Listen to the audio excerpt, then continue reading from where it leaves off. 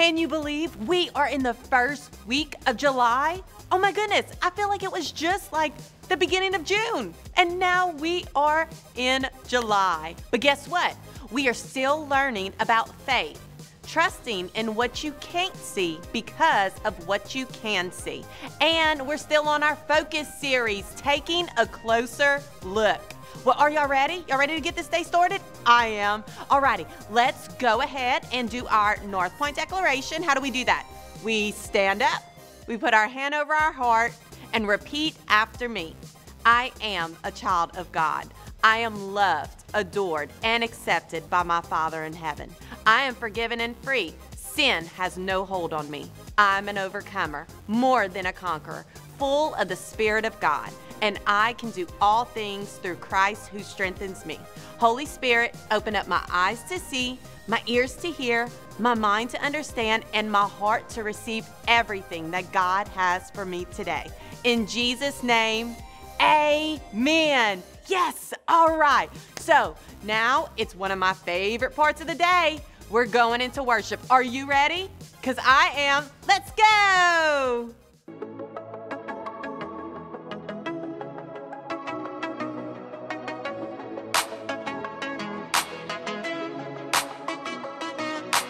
Sometimes the road ahead can be so rough.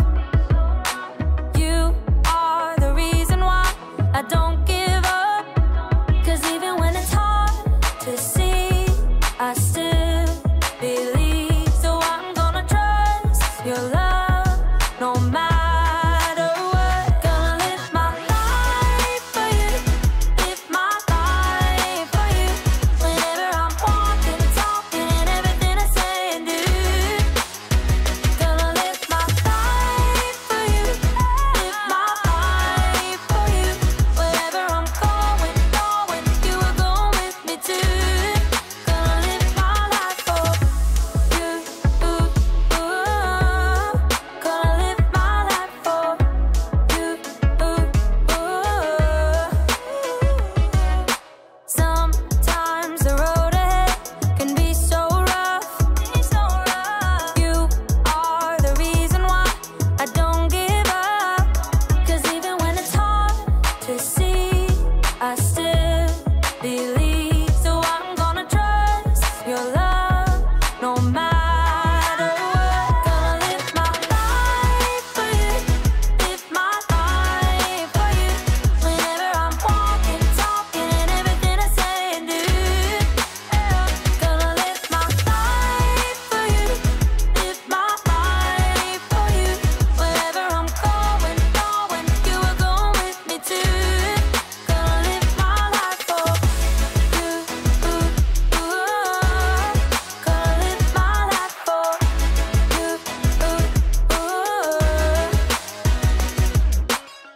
When I'm weak, I know you're strong. Won't be afraid, you'll be right here through it all. When I'm weak, I know you're strong. Won't be afraid, you'll be right here through it all. Gonna live my life for you, live my life for you. Wherever I'm walking, talking, and everything I say and do. Gonna live my life for you, live my life for you. Whenever I'm walking, talking, and everything I say and do. Gonna live my life for you, live my life for you.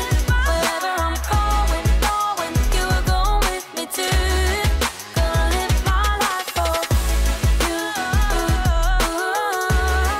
Gonna live my life for you, Gonna live my life for you, Gonna live my life for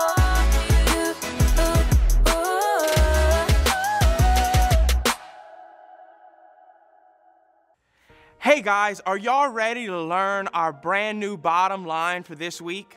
You ready to learn it? Let's go. Jesus is a gift to everyone. All right, repeat that after me.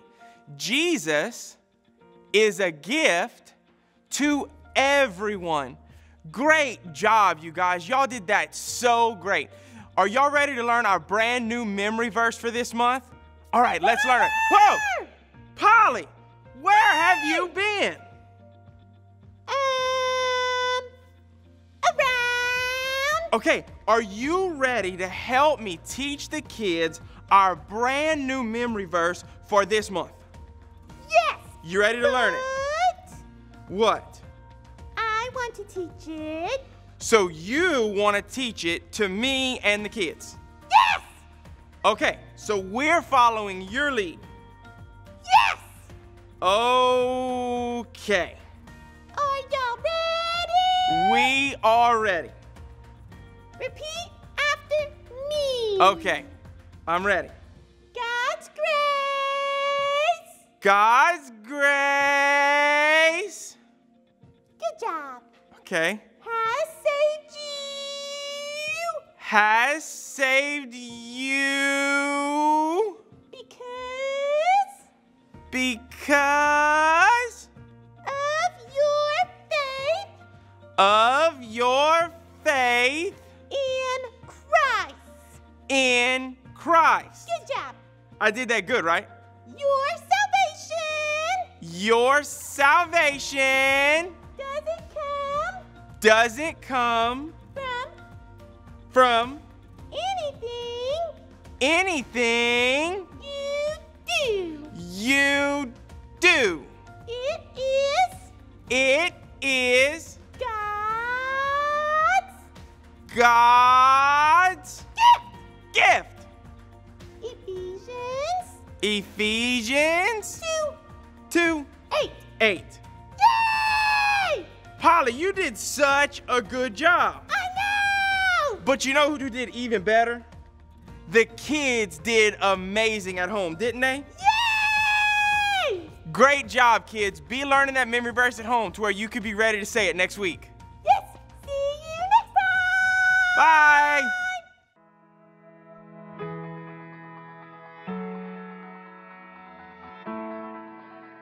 Hey everybody, I'm Erica, and I want to tell you about my favorite month of the year. No, I want to sing about it. I love July, you want to know why? I love July, you want to know why?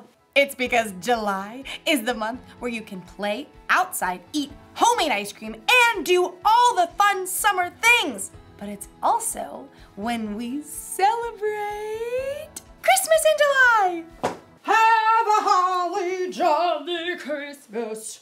It's the best time of the... It is the best time of the year. Some of you are probably thinking that it doesn't feel like Christmas time, and that's okay. It doesn't have to feel exactly like Christmas time to celebrate it. That's what Christmas in July is all about. It just takes a little extra faith. Faith is trusting in what you can't see because of what you can see. Take Christmas presents, for example. Even though we can't see what's inside, we have faith that it's something good and exciting because it's from someone who cares about us and wants us to be happy. Like this one is from my friend, Haley. Man, do I want to see what's inside? Not a problem. Just gotta focus all my senses.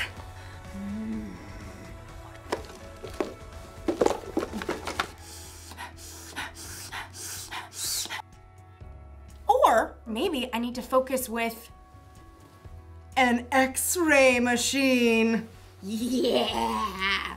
Okay, it's not a real X-ray machine, but it's homemade and it should do the trick. Just one thing first. Got it! Now I can see what's inside. It's kind of dark in here. This may take a while.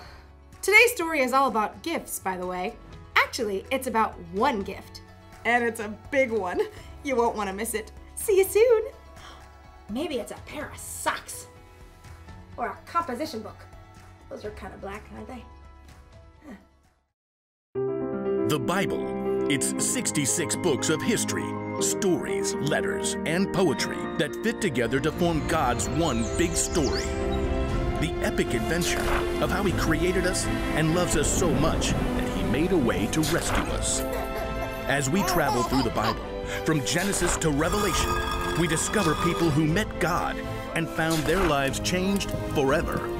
Now, for an amazing story, inspired by the book of Ephesians, chapter 2, verses 8 and 9. Rin grabbed a handful of granola bars from the pantry and tossed them in her duffel as Aunt Dina watched. I don't know if they'll have snacks there. Aunt Dina raised an eyebrow and took a sip of coffee. Is it one of those church camps? I guess. I mean, Jess invited me. It's in the mountains. It sounds cool. You're gonna have to shape up, you know. You don't go to church like them. Hey, I don't get in trouble. Rin's aunt grinned and shook her head. Whatever you say, hun. Rin's mom breezed in with a rain poncho and handed it to Rin. Come on, Dina. Rin's a good kid, and she's gonna have a great time. There's Jess. You go and have fun. It was a 3-hour trip up to Camp Hickory. Jess and her mom chattered away, but Rin couldn't help thinking about Aunt Dina's offhanded comment. I do mess up. A lot. Images scrolled through Rin's head like scenes from a film. The times Rin snapped at her little brother. Go away, Keegan. You're such a pain. That time last week when Mom shut off Rin's internet access. That is so not fair. And Rin snuck the password off of her mom's phone. And that exam where she accidentally saw the answer off of her friend's test and wrote it down anyway. I shouldn't have done that. Hey, Rin, we're almost there. Jess's cheerful voice cut into Rin's thoughts. She tried to smile as she looked out the window at the winding mountain road and high blue sky. Great! Rin's worries haunted her as they checked in and made their way to the cabin. These kids all go to church. They know the right stuff to say and do. Rin glanced over to see Jess struggling with her oversized duffel and backpack. She decided it was time to level up. Hey, let me get that for you. But you've got... I can do it. Rin staggered toward the cabin, hauling both of their bags. Inside, they met their counselor, Sally. Hey there, I think this is all of us now. I'm really sorry, but the bottom bunk by the door is kind of creaky. We usually draw straws to see who will sleep there. I'll take it. What? Oh, well, that's great. At dinner, Rin looked out for more ways she could blot out the memories of her mistakes. They ran out of cherry cobbler. Here, you can have mine. When Sally spilled her water, Oops, I got it. I'll run over to the kitchen and get a towel. after dinner, everyone hiked the half-mile toward the outdoor amphitheater for the evening gathering. Rin's eyes darted back and forth, looking for more ways to help. Hey, you can slow your roll now.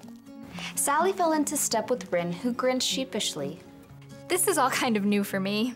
Me too. It's my first year as a counselor. It's just, everyone here has gone to church forever. They've got it all together. Trust me, they don't. I don't. But at least they know the rules, the right stuff to do. Rin, you have been incredibly helpful and kind since you got here, which is awesome, but you don't have to do everything perfectly to fit in. At camp? Yeah, at camp, but also with God. That's what this week is about. Having fun and relaxing, knowing that it doesn't matter who you are or what you've done. God totally loves and accepts you anyway. Rin frowned as she hopped over a fallen log across the trail. I lied to my mom last week. Well, own up to it. She'll still love you, and it sure won't change how God feels about you. Not to be all churchy, but can I tell you this verse I love? Sure. It's the first thing I read when my friend Carl gave me a Bible 3 years ago. God's grace has saved you because of your faith in Christ. Your salvation doesn't come from anything you do. It is God's gift. It is not based on anything you have done. No one can brag about earning it. Christ, that means Jesus, right? Yeah, we'll talk about all that this week, but just know you can't work for God's love. He already loves you completely. Whether or not you lie to your mom or take the creaky bunk or give away your dessert. It just feels like, I don't know, I should have to do something. I know, right? But just letting God love you, that's the most important thing. Doing good stuff comes after knowing how loved you are. Rin took a deep breath, trying to take it all in. As the dust began to settle, she saw a large campfire ahead with rows of benches. Jess waved. Hey, Rin, we saved you a seat. Rin turned back to Sally. Do you have a place to sit? Go ahead. I'll see you for s'mores after. Rin jogged over to the bench where Jess and the other girls from the cabin were sitting. It was a lot to process, but for the first time all day, she felt like she could relax because she knew there was nothing she had to do to fit in. I just can't see it. Can you see it? No? Well, you know what I can see? I can see the amazing gift God gave to us. Not something we earned or worked for, but a gift God had planned since the very beginning. See, when Adam and Eve first turned away from God, sin entered the world and people's relationship with God was broken. And people were waiting on God to send a savior. And that's exactly what he did. He sent Jesus to die on the cross to pay for the price of our sins. Jesus was God's gift to the world. So it's easy to think of things we can hold and unwrap as gifts, but this gift from God is so much bigger than anything that could fit inside a box. You'd need a really big box.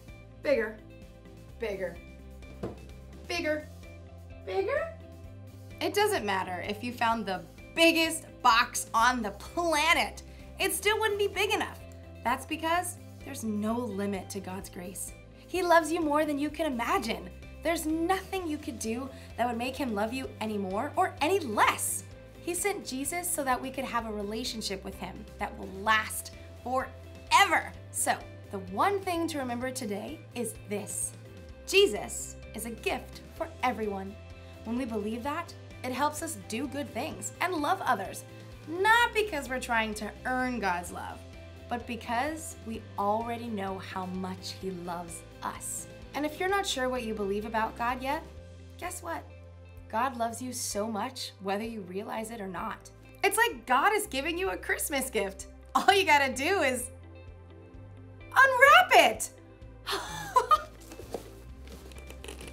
That's the only way to really know what's inside. What? 3D glasses and tickets to my favorite movie in 3D! Haley, you know me so well. Whoa! Everything's in 3D! This is so cool! I'm going to the movies. Merry Christmas, everybody!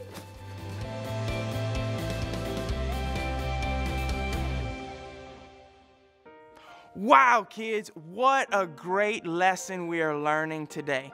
Today we're learning all about how Jesus is a gift to everyone. And we're also learning that Jesus gives us grace, that we don't have to work for his love, that he is gracious to us no matter what we've done or no matter what we could ever do, that his love is gracious to us and he loves us no matter what. You know what? I want to give you an opportunity right now. If you never accepted Jesus in your heart, I want to give you a chance to receive that gift of his grace and love in your heart right now. If you're ready to do that, repeat this prayer after me. Lord Jesus, come into my heart. Forgive me of my sins. Be Lord of my life from this day forward. I thank you, Lord, for your gift of grace. In Jesus' name I pray. Amen. Wow, kids, we are so proud of you. If you said that prayer with Mr. Hunter, we want to celebrate you. So be sure to have your parents text the number below, okay? Because we want to celebrate you. We are so proud of you. But don't forget to like and share our Facebook and Instagram page at ccnorthpoint.kids. Also, guess what? We are still celebrating BBS all summer long. If you weren't able to take part, you can still take part in it now. All you have to do is sign up. We have the link listed below, so be sure to have your parents sign you up. Well, guess what? That's it for today. Until next time, see y'all soon.